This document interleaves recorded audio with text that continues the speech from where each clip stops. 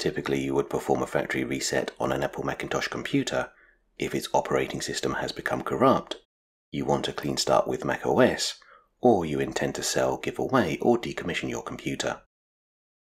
However, if you intend to sell or give away your computer, you need to check that the data on your hard drive has been encrypted, as this will ensure that after the factory reset, there is no way anyone else will be able to recover any of your data.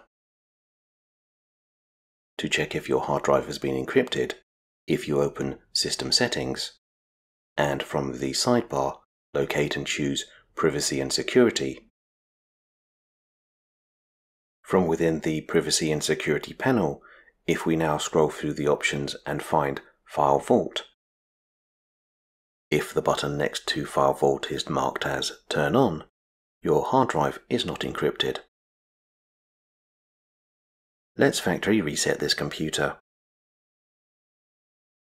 If from the sidebar we select General, and in the main panel choose Transfer or Reset, we are presented with two options, Open Migration Assistant and Erase All Content and Settings. Let's select Erase All Content and Settings.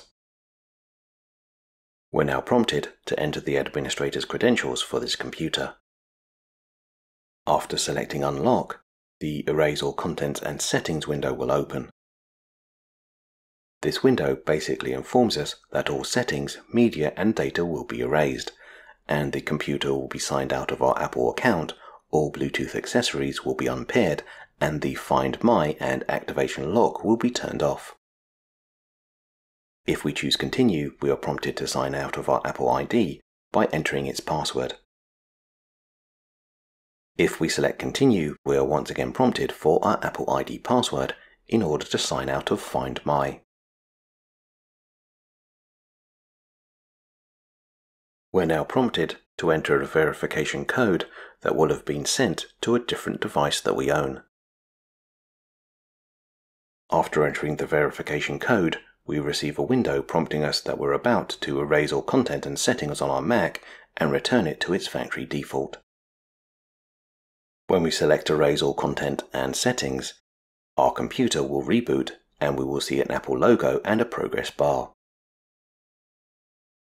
How long it takes to perform a factory reset will depend on the size of the storage fitted to your Mac.